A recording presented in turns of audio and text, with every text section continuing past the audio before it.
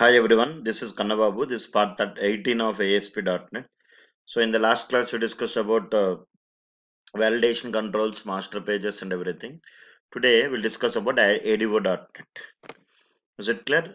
Until now we have discussed, we have done the examples with static. But now let us see what is this ADO.NET. Let us discuss. Okay. So ADO.NET is a technology. ADO.NET is a technology which is used to communicate with what? Database server. If you want to interact with any database server, you must have the knowledge on one technology, that is ADO.NET. ASP.NET is also a technology which is used to develop. ASP.NET technology used to develop web applications. If you want to develop web applications, we have to learn what? ASP.NET. If your web application want to communicate with the database, then you have to learn what? ADO.NET. So database we already know. Generally, whenever you want to perform any operations on data, we need to store the data.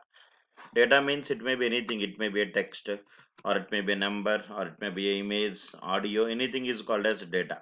So whenever you want to perform any operations on data, we need to store the data. In order to store the data, we require some memory. This memory is basically divided into two types. One is temporary memory, other one is permanent memory. Temporary memory means RAM. Permanent memory means hard disk. Whenever you want to perform any operations on data, we need to store the data. In order to store the data, we require some memory. This memory is basically divided into two types. One is temporary memory, other one is what? Permanent memory. So if you want to store the data permanently, is it clear? In any programming languages, the memory for the data will be stored on RAM. Is it clear? RAM means, for example, if you store the data in the variable, or if you try to store the data in array, or if you try to store the data in object, then the data will be stored in RAM. RAM is a temporary storage memory area. Is it clear? If you want to store the data permanently in hard disk, we have to take the support of files or database. Is it clear? In file, the data will be saved permanently. In database also, the data will be saved. Are you following? So, but in database, the data will be stored in the form of tabular format, in the form of tables, rows, and what? Columns. Are you following, everyone? So, in database, the data will be stored in the form of tables, which is a collection of rows and columns. Generally, in files, generally you have a lot of files are there, text files are there, doc files are there, .jpg files, png, lot of files are there. If you want to access the data from the files, for example, if your data is stored in files, if you want to access the data from the files, we have to write some set of programs. Some programs are required. Some programming language is required to access the data from the file, either C, Java, Python, some languages are required. Is it clear? Because in file, the data will be saved in the form of text format only. In order to access the data, some programming language is required. But in database means the place where the data is saved permanently. If you want to store the data in the form of tables, we'll try to take the support of database. So database means the place where the data is saved permanently. Database is also nothing but what? Hard disk only. Let us assume this is your database. In database, the data will be stored in the form of table, which is collection of rows and columns. For example, I'm developing a project for a particular college. Let us assume I'm developing a project for a particular college to maintain the student details, employee details, similarly course details, similarly department details. I want to develop a project for a particular college to maintain all these details: student details, employee details, course details, department details. So I need to create one database. Database is nothing but a collection of information. The data belongs to a particular organization. It's called as information. Is it clear? Now in database, the data will be stored in the form of tables. For example, I'll create one table with name student, student number, student name, age. Is it clear? And similarly, I'll try to create in table, the data will be stored in the form of rows and columns. Here 101. Here I'll try to give Anil. Here 20. Here I will try to give 102. Here I'll try to give Ajay, here I'll give 22, something like. Here I'll try to create one more table with name employee with column C number, E name and salary. Is it clear? Here I'll try to give 1001, some employee name, some John, here salary 20,000. So in database, the data will be stored in the form of table, which is a collection of rows and columns. But database server is not user friendly. In order to maintain this data, we need to take the support of some database related softwares like SQL Server. SQL Server is a database software.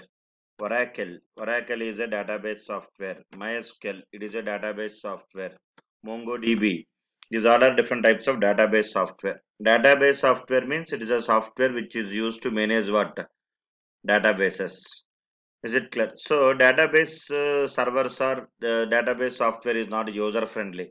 If the end user cannot directly communicate with the database server, if the end user wants to communicate, if you want to communicate with the database server, you must have the knowledge on one language, that is SQL. So what is SQL means? SQL is a language, structured query language.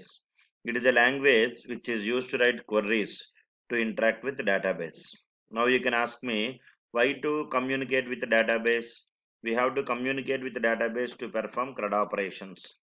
CRUD operations means insert, update, delete, select. If you want to store the data in the database, you have to write the insert command. If you want to delete the record from the table, delete command.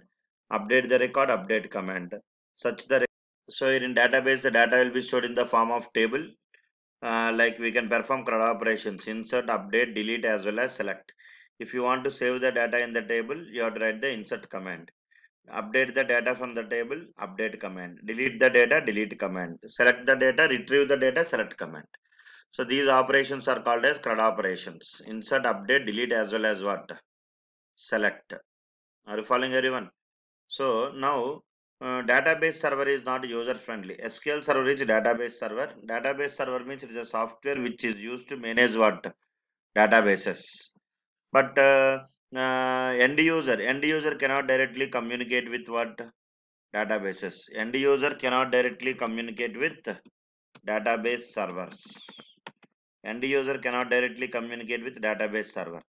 So if you want to interact with the database server, you must have the knowledge on some front-end application is required. See, one point I'm telling that database server is not user friendly. End user cannot directly communicate with database server.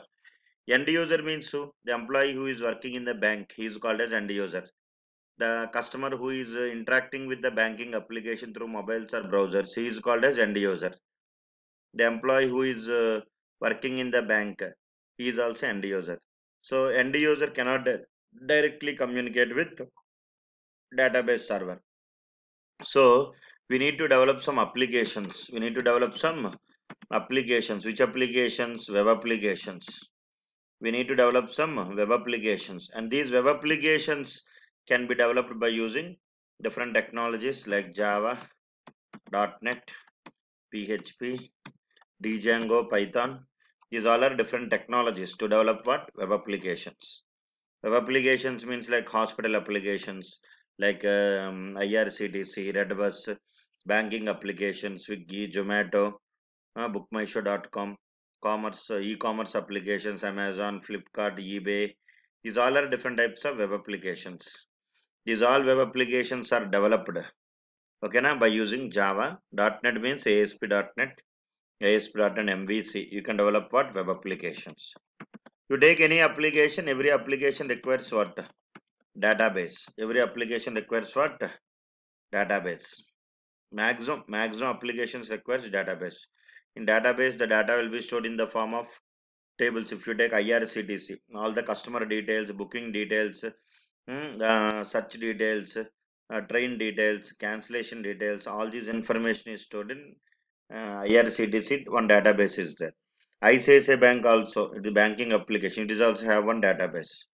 In database, the data will be stored in the form of tables, which is collection of rows and columns. But end user cannot directly communicate with the database, because indirectly end user will interact with what? Application. End user will interact with what? Application, and your application must communicate with what? Database. Your application must interact with what? Database. For that, you have to learn one technology, that is ADO.NET. So what is ADO.NET means? ADO.NET is a technology which is used to create the communication between front-end application and back-end application, something like that. Or if your front-end application want to communicate with the database, is it clear? You developed one web application. That application is .NET web application. Either you developed the application by using ASP.NET or ASP.NET MVC. Now your application must communicate with the database. You have to learn one technology, that is ADO.NET. If your application is developed in Java and if your database is Oracle, mostly Java people will use either Oracle or MySQL. Then you have to learn one technology, that is JDBC, Java Database Connectivity. JDBC is a technology. Is it clear? Java people will use JDBC to communicate with what? Database server. .NET people will use ADO.NET to communicate with what? Database server. So ADO.NET is a technology which is used to create the communication between front-end application and database server. JDBC is also a technology which is used to create the communication between front-end application and database server. Is it clear? Oracle, MySQL, SQL Server, etc.